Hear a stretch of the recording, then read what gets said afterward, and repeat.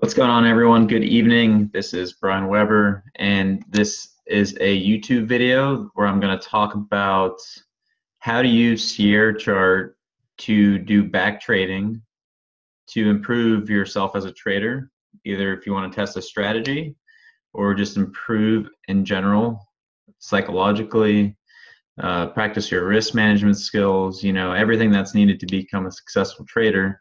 You can do this, you can perform your back trading exercises similar to how a professional athlete will practice in the off season. We can do that using Sierra Chart, and we can go back to any day in history that we have data for, and we can trade that day or at specific times in the day, pretty much any type of instrument. I'm going to just discuss mainly about futures, but you can also trade equities, I believe. But quickly, just want to jump into what Sierra Chart is. So if you go to sierrachart.com, I'll leave the link in the description. This is the website. It kind of looks like it was made 10 years ago, but it's nonetheless has all the information that you need. And Sierra Chart is not free, but I actually have a free subscription. Well, I actually pay, I think, about $35 a month because I get the market depth data, which is pretty much just getting insight into the order book so I can see where the bigger orders are. But if you have an account with AMP, you can actually just get their regular package. I think it's package 2, and it is actually free. You just have to pay for the data feed, which is $15 for all of the CME markets.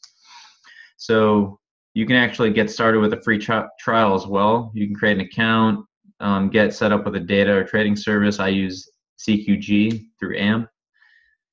And then there's some tutorials, and then of course they're going to say after the trial is done, you have to pay for it. You can either do that through Sierra Chart themselves, or you can do it through your data feed provider, which is, well, AMP actually is my broker, so you can pay through them and they can set you up with it. It's pretty straightforward.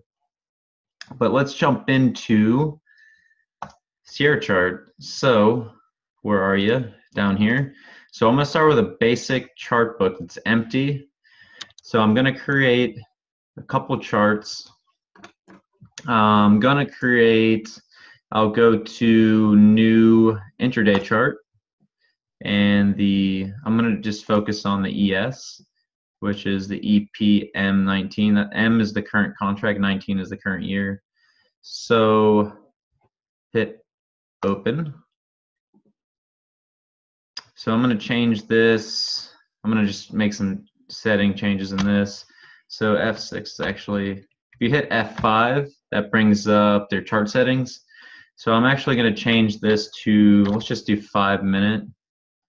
And I'm going to change this to candlestick bars, hit apply so we can see it update. I think it's loading in the background. Yep. So I'm going to leave that for now. Looks good enough for me. Let's add, so if you hold the shift and then you scroll your mouse, you can actually scroll out a little bit. This is all, you can drag the side, but if you hit the control, then left click on the mouse, you can adjust the height. It's pretty cool. It's actually pretty easy to use compared to TOS. I would say it's much quicker, and it has less data lagging problems that I've noticed, especially when you start adding studies. So for example, let's just add the VWAP, volume weighted average price. Let's see here. So based on underlying data, yes. Subgraphs, we will have a label. It should be there. It's going to reload.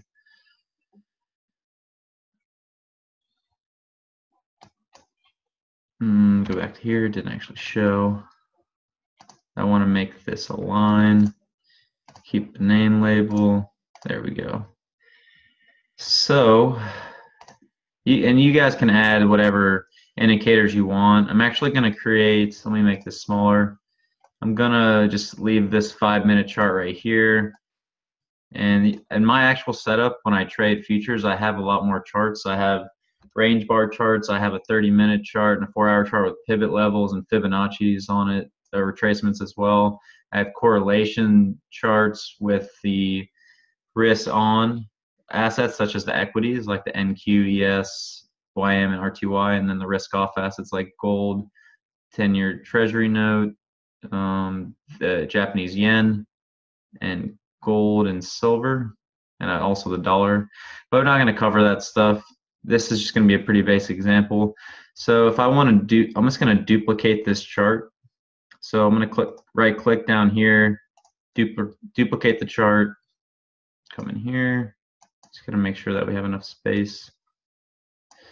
So if I hit F6, I want to actually make this, excuse me, F5, I want to make this a 30-minute chart. I believe that the days to load is quite a bit, so it's going to take a little to load. Let me just add the pivot points here. Let me remove this VWAP. I feel like the pivot is right here. So there's our pivot points, our R1, S1, whatnot. I actually want to change this really quick to, I'm not going to use global. Chart text, let's make this white. I'm just going to change the background so you can see that a little bit better. Change this to black. And change the colors of the candles. That actually is fine. Bar open, bar close, candlestick up outline. I want to keep this as green. Candlestick up fill, green. Candlestick down, red, just so we can see this better. There we go. So let me zoom in. So we have our pivot points, we have our VWAP, and you can also draw trend lines here too. You hit Alt 4, number 4, you can draw a trend line.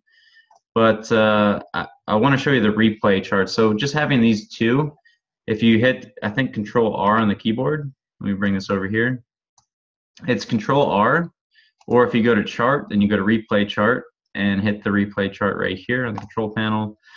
So what I recommend is using charts with the same link number. You could do all charts in the chart book, but I like using the charts with the same link number just because sometimes I might not want to use all the charts when I do a back test. So what you have to do is you click F5 on your keyboard, you go to Advanced Settings 2, do link number 1, hit OK. So all the charts that you want to include in your chart replay and your back testing, you want them to have the same link number. So Advanced Settings 2, we'll make that also link 1. Really quick, days to load 30, that's good. Let's just change this to 60. And also to note that every chart has to have the same session times as well, otherwise you're going to throw off the synchronization of the back trading or the chart replay, which is something I learned the hard way when things weren't lining up. Some of my prices were correct and some of them were off by quite a bit because the times were not the same. So they should be the same because I duplicated it. And also all the charts have to have the same number of days to load. So more or less just make sure everything matches and you should be fine.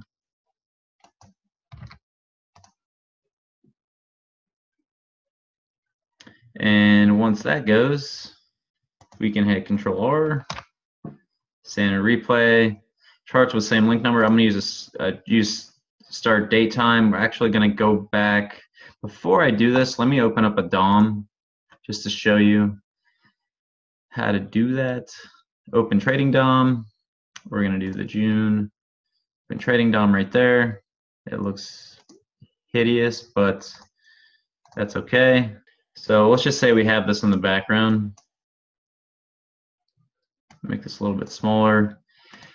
So trading simulation has to be on. Make sure you have that set. Otherwise, you might have some problems where I'm not 100% sure that even if you're not in trade simulation, when you go to this back testing, if you accidentally it triggers an order, that's something I don't want to find out the hard way. So just make sure you're in trade simulation.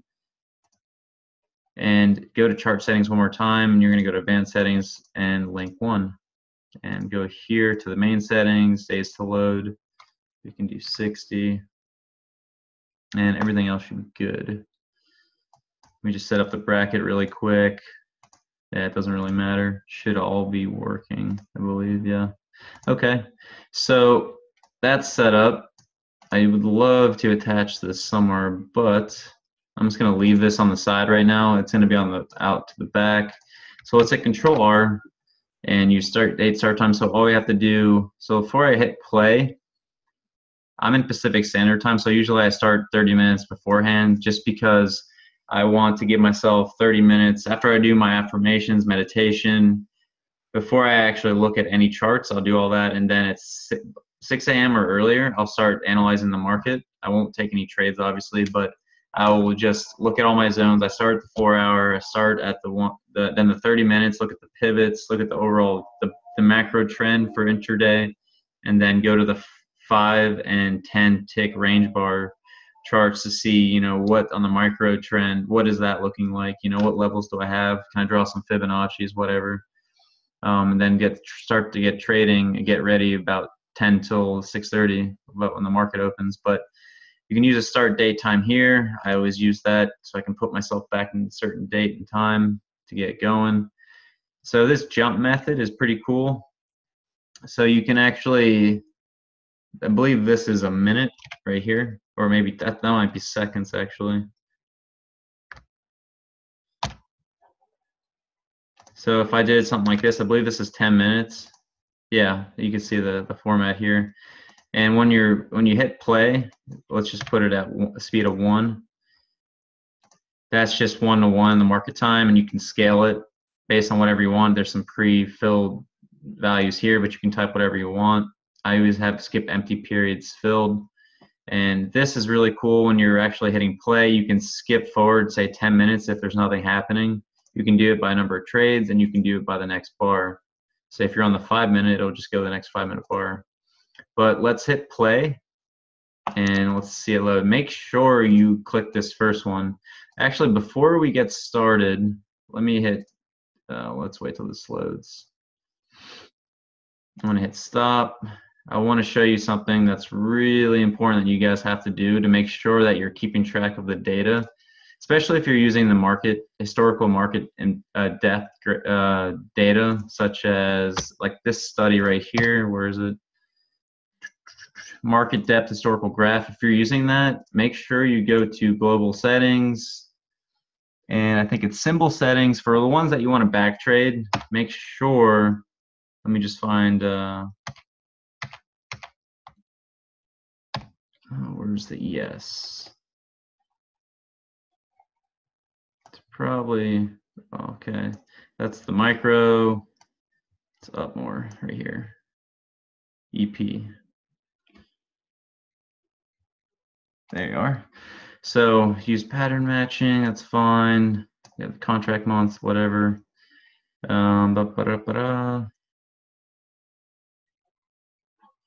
So there's a, where is it?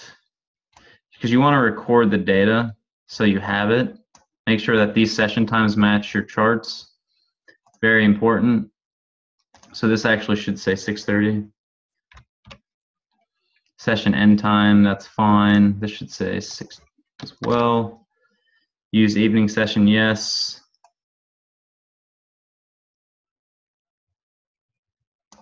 So here it is. Record bid ask average, yes. Record market depth data, yes. Make sure that is clicked so you get all the data. I don't think you actually need this one, but you definitely need to record market depth data to be if you're using the order book study. So then you just hit OK, and that's good. I'm going to click Save on my chart book. I'll just say chart replay example.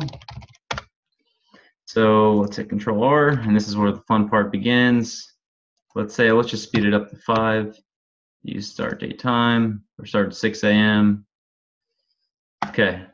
Make sure you hit do not clear trade data for symbol and account. That is so important because if you click this one or that one, you're going to wipe out all the data that's recorded up to this point. So you're going to have nothing to go off of if you're using that order book study, the market historical depth study, and you're going to lose all that information. So make sure you click the first one. Do not clear trade data for symbol and account. And hit OK and watch everything load. can move this to the side. So this is what the market looked like on May 8th of this year. So if I were to go and verify that, where's May 8th?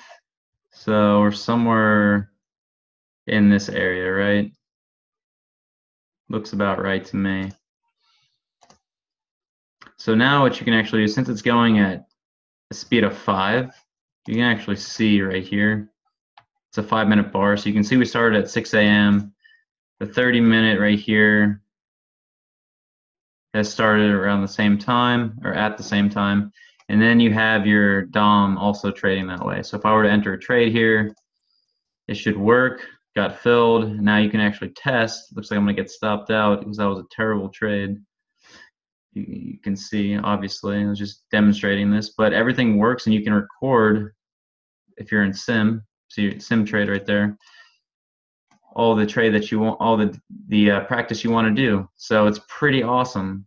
And if you want to customize this, you can go ahead and customize it. I mean, it's like this is very similar to how ThinkBack is supposed to work and Thinkorswim, but that software is a piece of crap. It has never worked, especially with futures. There's always bugs in it, and Thinkorswim never wants to take the time to fix it. So that it forced me to find another solution, such as Sierra chart. And I mean, this thing works really well. You can add all kinds of studies, and you can literally trade the same way you do in real time in the past and figure out your strategy, and you can really iron out the kinks that you have when you're trading real money, and you end up getting a lot better as a trader, you know, because a lot of the same mistakes you make with real money will actually happen in the back trading. So I hope this was a helpful tutorial for you guys. I really hope that if you are a beginner trader, or if you have traded and you're pretty experienced, I'm sure you already do stuff like this, but if you're a beginner, it's a really good idea to brush up on your skills a couple times a week doing something like this. You don't have to use Sierra chart. There are other solutions out there, but this is one of the better ones. And I mean, do this a couple times a week, 3 days a week, an hour a day. I mean, I have my schedule doing it Tuesday, Thursday, and Sunday, you know, for specific reasons. Tuesday because it's the second day of the trading week, so it helps me stay fresh. Thursday is you're almost finished. I get ready for Friday, and Sunday is the first day. It's the day before the actual week begins, so it keeps you in tune with the market, keeps you fresh, and it's a good idea. Keep your skills sharp. So thanks for watching, guys. And if you haven't subscribed to my YouTube channel, go ahead and click that logo that's popping up now. Appreciate your support. And don't forget to like, share, and comment on this video what you liked about it. And I will talk to you all soon. Take care. Bye.